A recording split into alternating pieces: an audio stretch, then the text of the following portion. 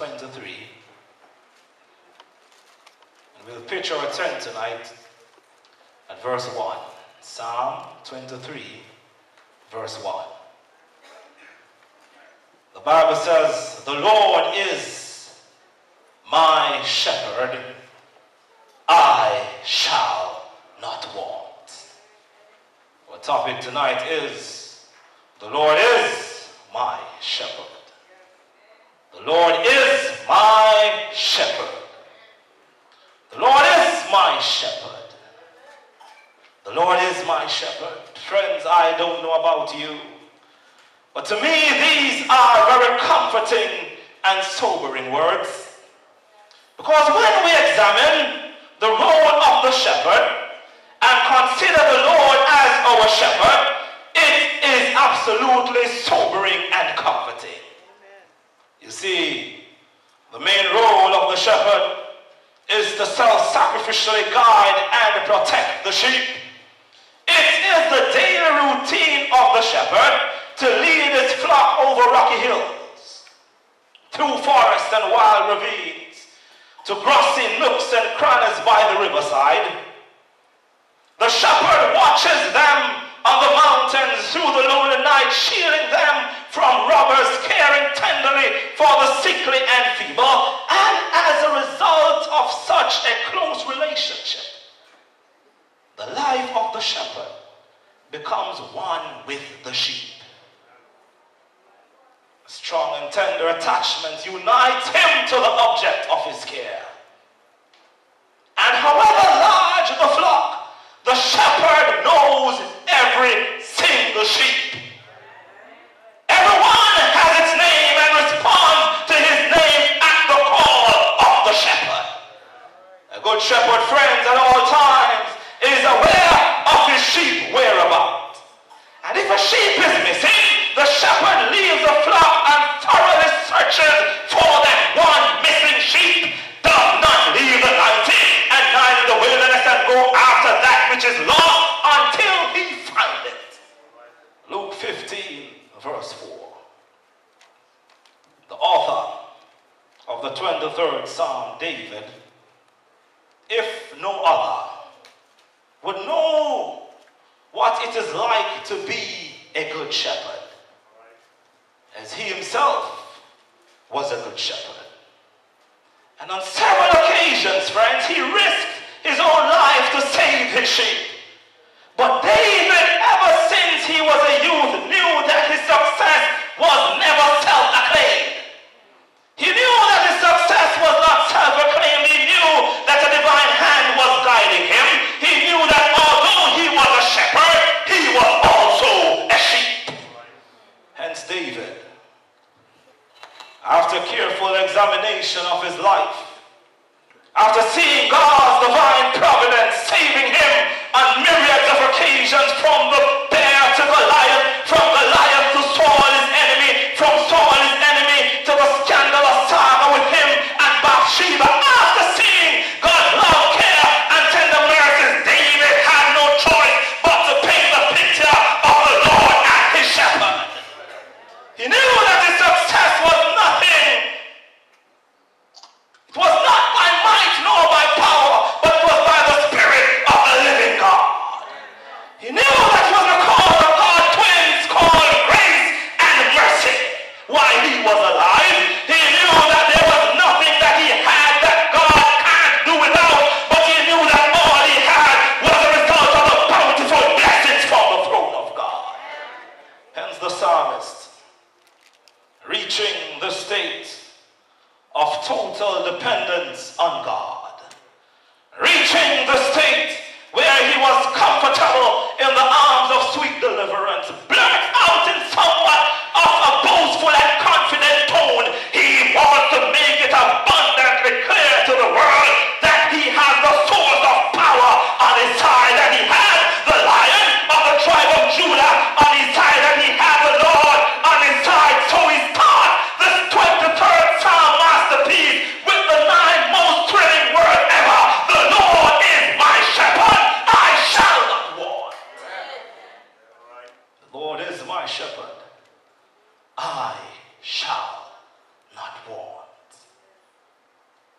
Now let us carefully examine the characters mentioned in this verse. The first character is the Lord, or the shepherd. The second is the sheep. Let us look at the shepherd, the Lord. The Lord is the creator of heaven and earth, the giver and sustainer of life, the Alpha and Omega, the beginning and the ending. The Lord, the only one who is omnipotent, meaning he's all powerful. The Lord, the only one who is omniscient, meaning he's all-knowing. The Lord, the only one who is omnipresent, meaning that he is everywhere present. The Lord, our Redeemer, Deliverer, Waymaker, and Sustainer of life. It is this Lord who is the shepherd. You see, friends, it's the truth. It's not a myth. Just as how an earthly shepherd knows his sheep, so does the divine shepherd know his flock. Just as how the earthly shepherd knows his sheep, the divine shepherd knows his flock. Let me read you some text. Ezekiel 34 verse 31 says, "Ye, my flock, the flock of my pastor, are men that I am your God, saith the Lord." Jesus says in Isaiah 43 verse 1, "I have called thee by name, thou art mine." He continues in Isaiah 49 verse 16, "I have graven thee upon the palms of my hands." Matthew 10 verse 3, he tells us, "But the very hair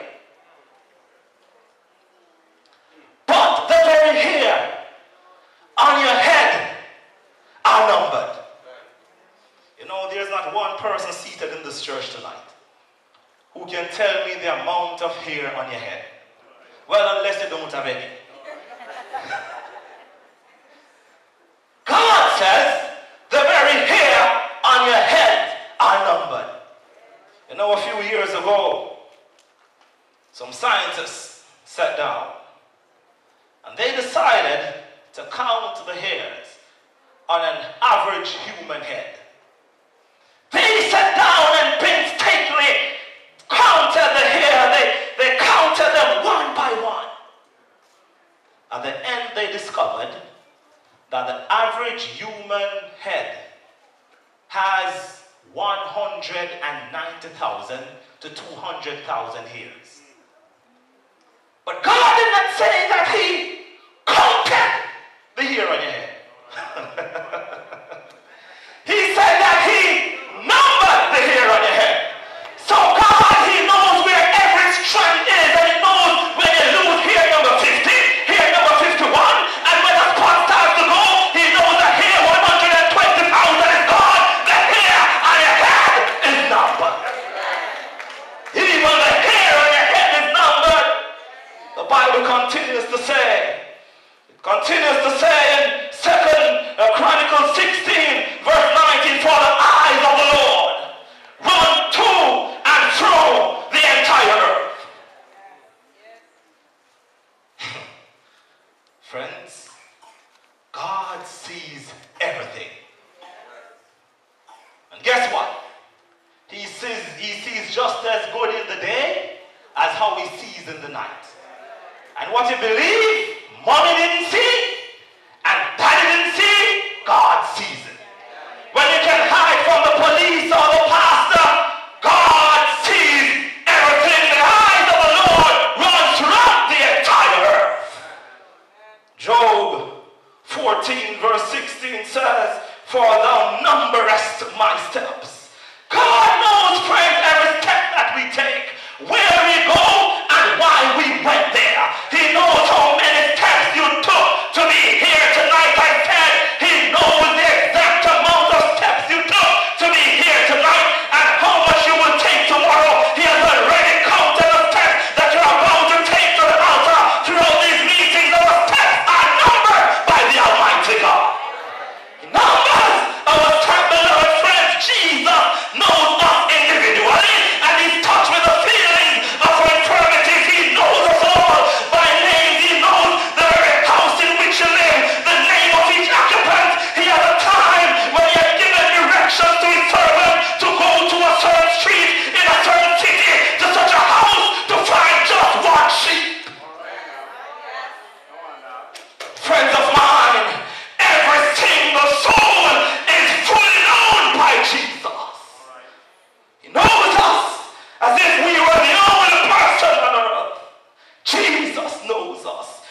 the distress of everyone touches his heart. The cry for aid reaches his ear. He came to draw all men to himself. He bids them, follow me. The Spirit moves upon our hearts to draw them to come to him. So now, having looked at the shepherd,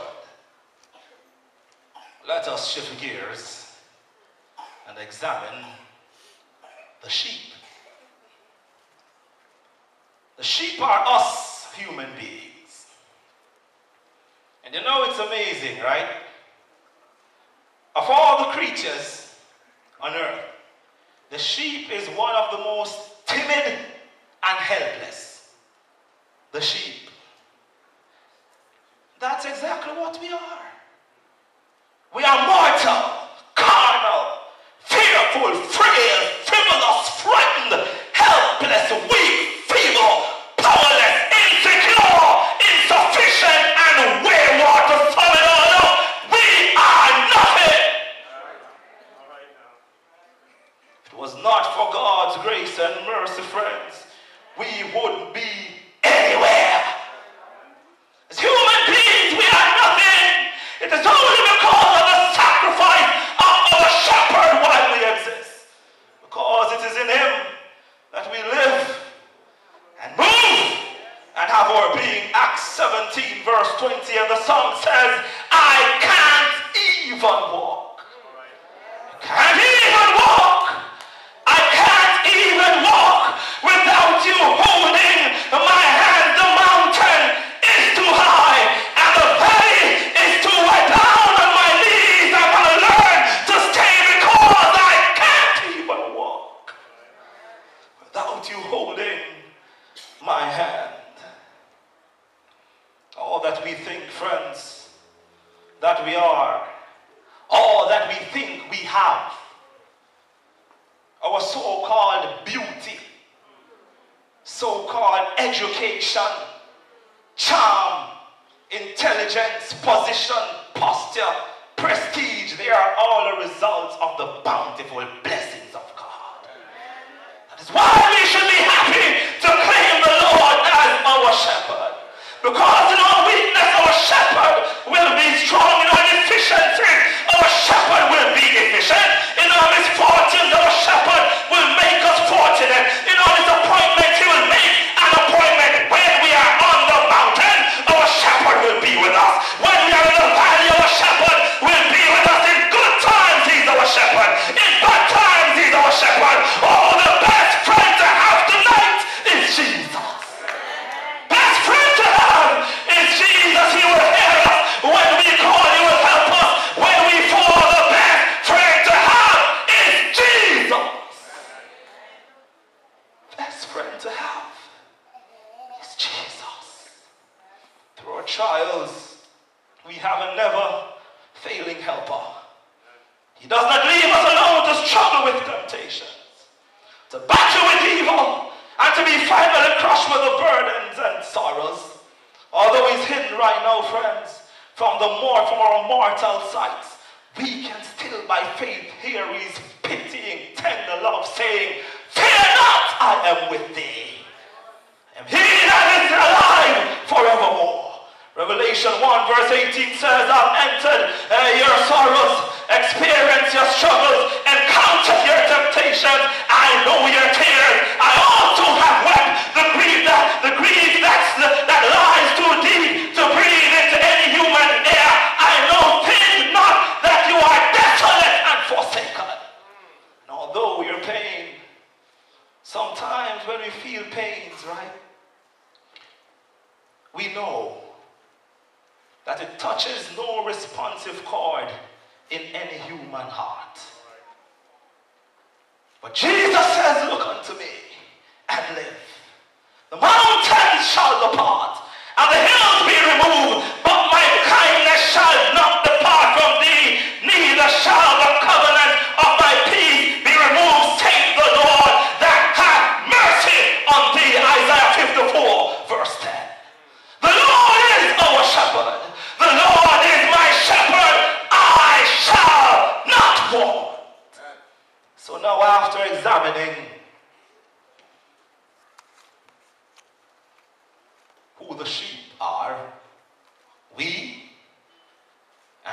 the shepherd is God, it becomes crystal clear to me the saddest reality known to mankind.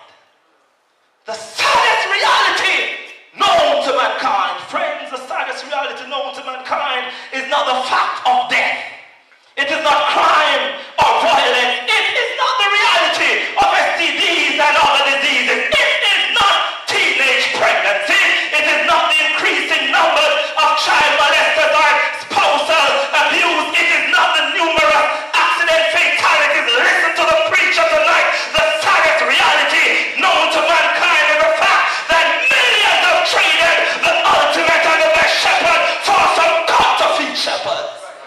That is the saddest reality known to mankind. Some people choose their cars as their shepherd, their houses as their shepherd, their money as their shepherd. But friends, listen to me tonight. All these things are vanity and vexation of spirit.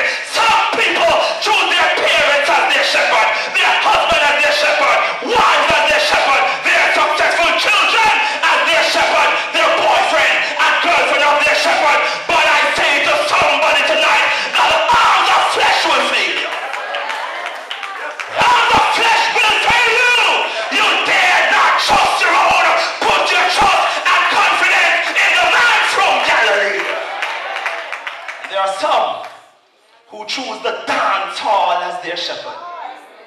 The all-night party, the drinking, the smoking, the flirting, the glamoring and glittering, the downtown lifestyle, the nightclub life as their shepherd.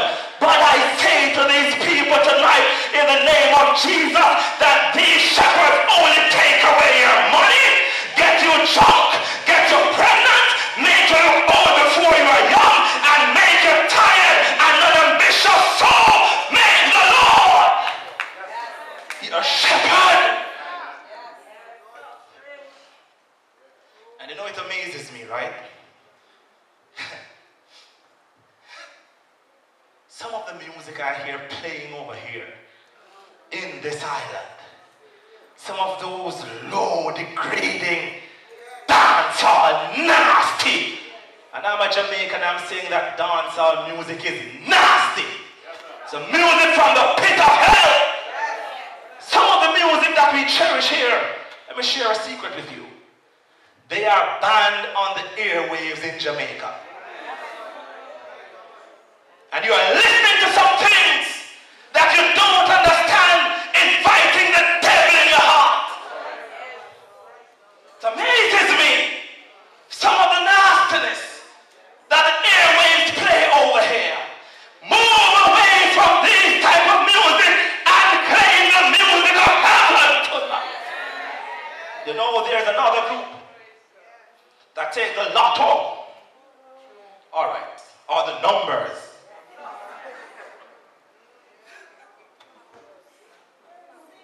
Numbers as their shepherd. But listen to me, my numbers friends. Save up your money.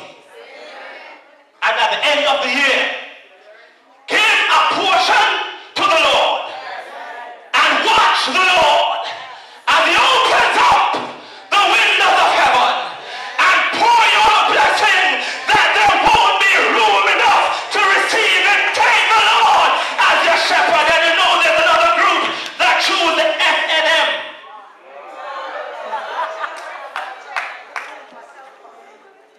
And the PLP as their shepherd. But I beseech you tonight, by the mercies of God, to stop buying into the promises of men and stand on the promises of God. Some say that we can't walk away from these things. Oh, I grew this way, and this is my culture, and this is this, and this is that. Friends of mine, anything you can't walk away from, it owns you.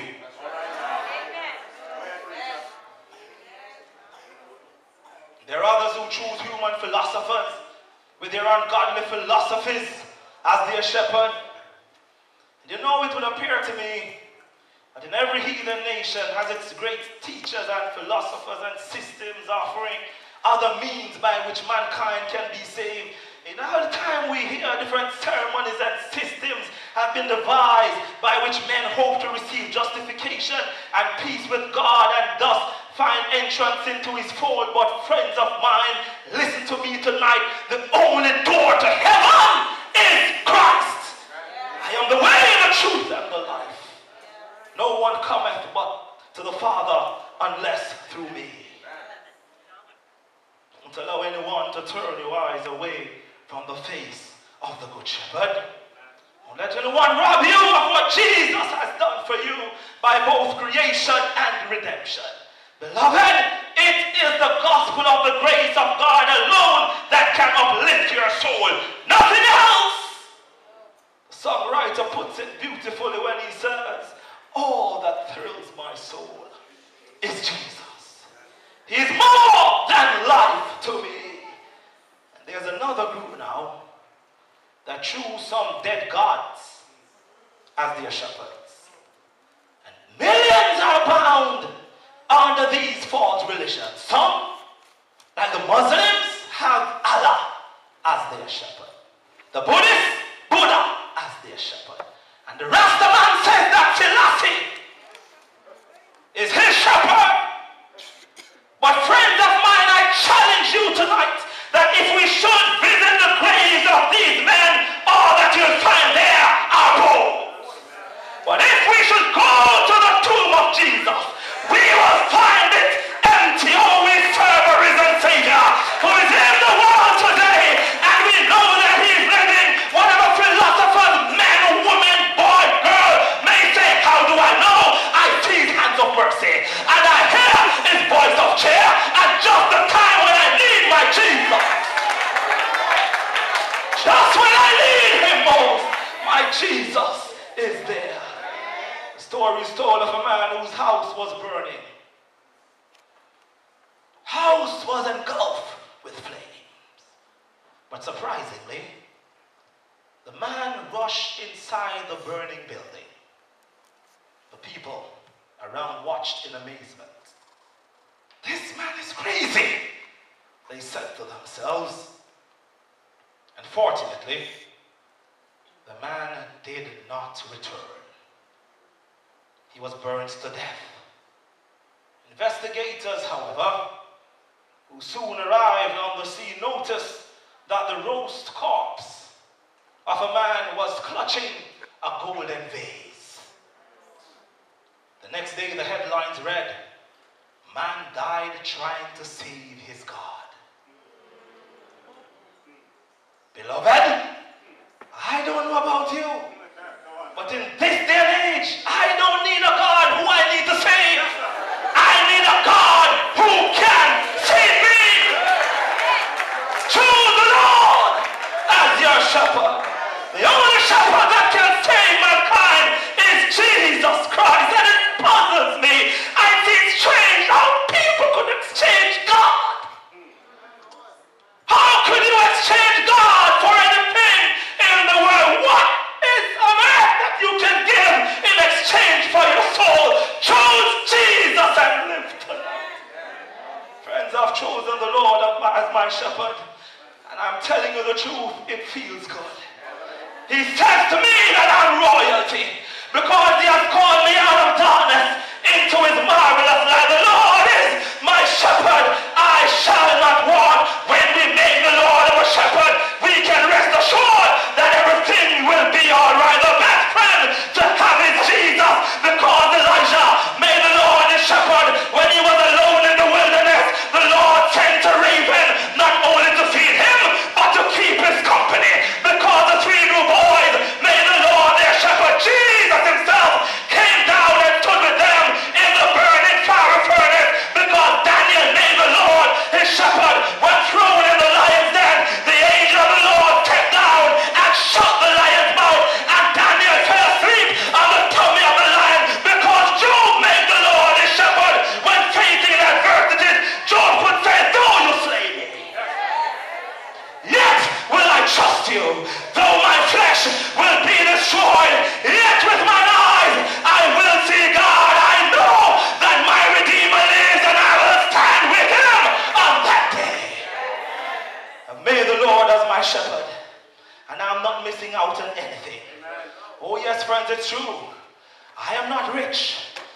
I don't possess houses, or lands, or fine clothes, or jewelry. Finds sorrow and pain in this world my lot seems to be, but I have a Christ who in my life, and that makes me happy. Christ is all. Christ is all. Christ is all. Yes, he's all the world to me. When I say he's all, I mean he's my artist, because he made all things together lovely. He is my architect, because Jesus is my chief cornerstone. He is my astrologer, because he is the son of righteousness. He's my baker. Yes, he is the bread of life. He's my banker. Knowing him is my most valuable treasure. He's my builder, because he's my sure foundation. On Christ, the solid rock, I stand. All of the ground is sinking sand. He is my carpenter. He's my door to my new life. Jesus is my doctor, because he's the great physician who is always there. The sympathizing Jesus. He's my educator. He's my great teacher. He's my florist. Yes, he's the rose of Sharon. He's my geologist, because he's the rock of ages. That is class for me. Let me hide myself in thee. He's my horticulturist, because he's the only true vine. He's my judge, and his judgment is always just. He's my true rock. He's the faithful and true witness. He's my jeweler. Yes, he's my pearl of great price. He is my lawyer, my counselor, lawgiver, and true advocate. He is my ZNS news. And all he brings is good tidings of great joy. He's the preacher's preacher. He's the word of God. I'm glad that I'm his servant, because he is the good master. I'm his student, because he is the incarnate truth. As a theologian, he's the author and finisher of my faith. I'm glad that I'm a worker in his vineyard, because he gives me rest. He says, come unto me, all who are weary and are heavy laden, and I will give you rest. As a sinner, he is the Lamb of God who takes away the sins of the world, but also as a Christian, he's the Son of the living God, the Savior, the Redeemer, ruler of all, conquering Lion of the tribe of Judah. When I say Christ is all, some might not understand what I'm talking about. But when I say Christ is all, I mean he's all. When I say Christ is all, I mean he is my lotto. He's the ticket to my dreams. He's my Guinness. He brings out the power in me. He's my Heineken. He's my only premium. He's my Red Bull, because he's going to give me wings of storm. Glad morning. When this life is over, I'm going to fly away. He is my Scotiabank. I am safe with him. He's my BTC. He is my connection to the world. He's my PLP party. He's the only one that makes me progress. He's my F&M. He makes me free. And who the Son has set free is free indeed. He is my department of environment. He keeps me clean, and pristine. He's my doctor's hospital. He's keeping me and my family safe. He's my Texaco. He's the star of my road. He's my Burger King. He makes me eat like a king. He's my Wendy's quality.